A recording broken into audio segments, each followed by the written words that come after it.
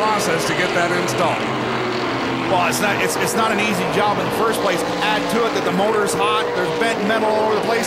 Nothing easy. The 44 on pit road with trouble as well. Tough break for Jared Whistle. He doesn't race all the events in our series, but he's had a couple of tough ones in a row. As we're looking at DJ Kennington, that Castrol Edge Dodge, that's the view you want to see out the rear view mirror, is the whole field trying to chase you down as you run out front. Well, DJ just picking him up and setting him down, knowing that his closest competitor, or actually the man he's chasing in the points, is on pit road with trouble. Boy, Jason Hathaway holding on to that position over Don Thompson, so he made the pass, but those two teammates still racing hard out there. Well, Don Thompson Jr., I've been watching him. The car is a little bit too loose on corner entry, and you got to be careful not to get spun around. Oh, the 51, he's loose on corner entry as well. Wow, right in front of the battle for second place as we go back on board with Pete Shepard. Just a little tilt of the head to the left as he heads down into the corner. It's a good sign that he's not really leaning on that headrest this early in the event. Oh, the 02 Kerry mix down the bottom, gets the spot. Oh, we got caution on the racetrack. I thought Kerry got a pretty good run there. Obviously, Pete Shepard got the word that we're under yellow a little quicker as, wow, J.R. Fitzpatrick spun around backwards. He'll try to get back in line there. But Fitzpatrick now a lap down to the leaders. He came out of that drive-through penalty almost on the lead lap, racing with the leaders, but that'll definitely cause him some problems. We're on board with DJ. There's the replay. He drives down into the corner. Oh, and he gets contact from the 36, and around he goes.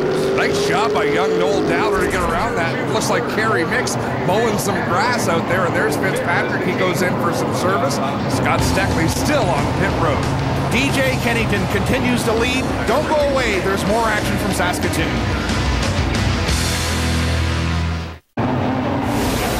Restart number 2 here at Saskatoon. DJ Kennington, the race leader. Pete Shepard in second. It was Noel Dowler getting the VTEC free pass. Billy, he's back on the lead lap. And back up front, DJ Kennington, he chose the outside this time because he saw last time that what a great run the 84 got off of turn 2 and stole the lead away from him before the penalty. DJ Kennington's going to get that same run off of turn 2.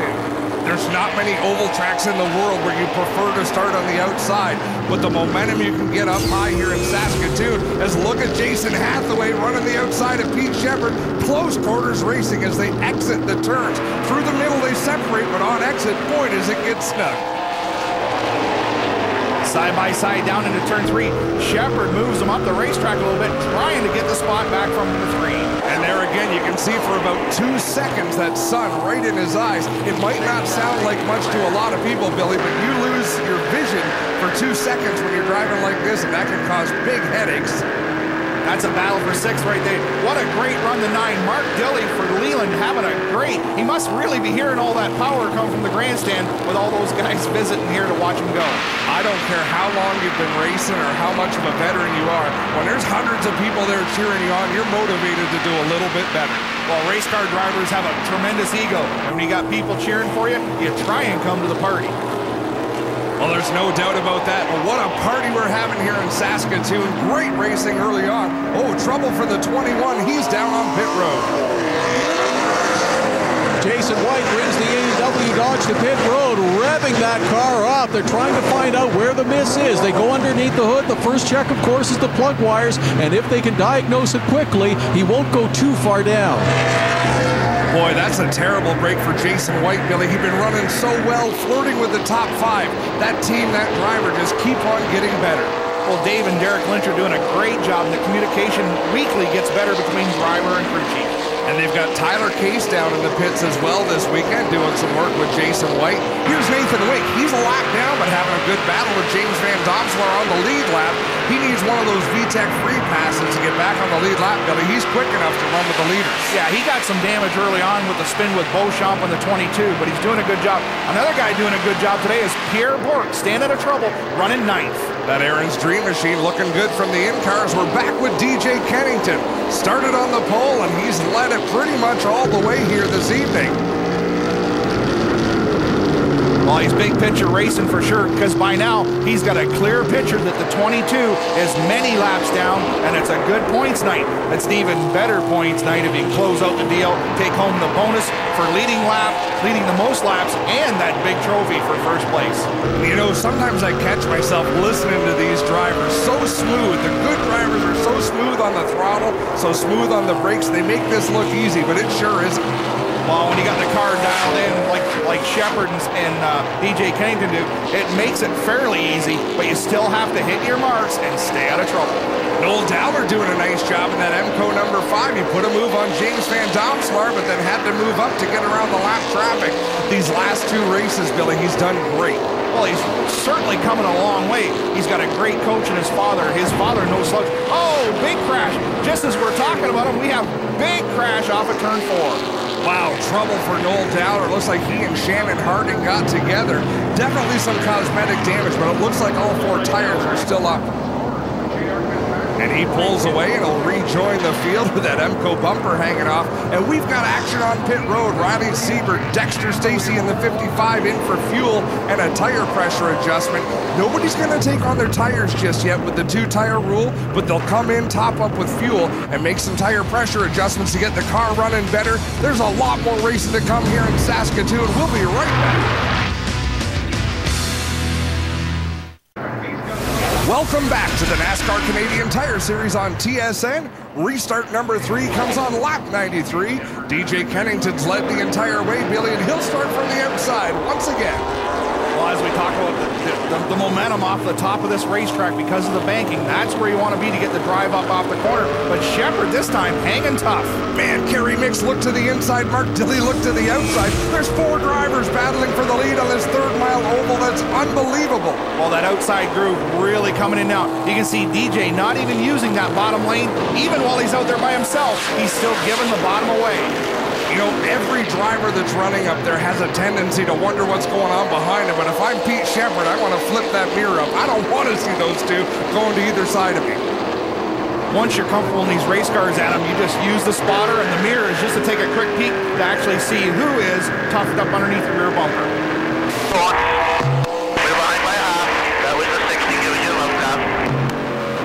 That's got to be a little bit of a distraction for Jason Hathaway. That hood's come loose, and we've got trouble.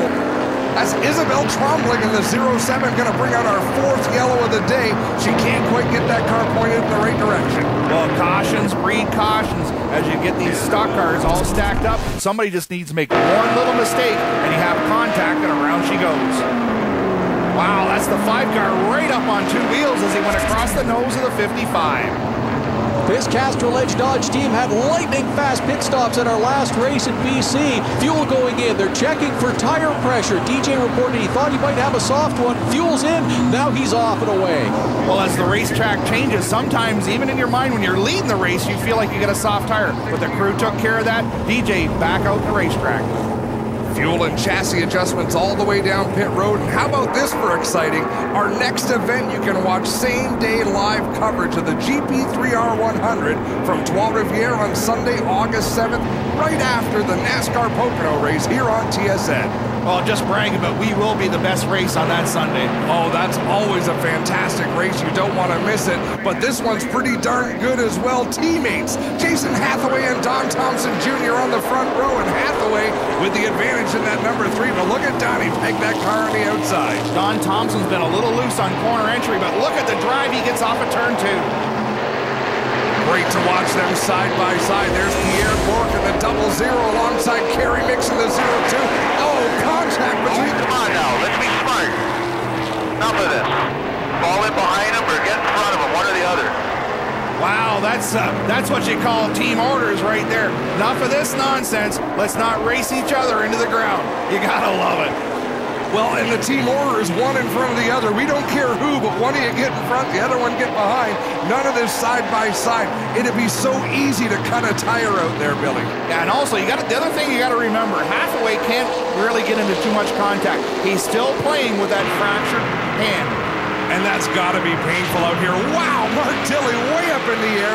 That's Nathan Wink in the Midwest Combustion 48. He got in the back end of Dilley as everybody checked up, and Dilley made a nice save in that number 9.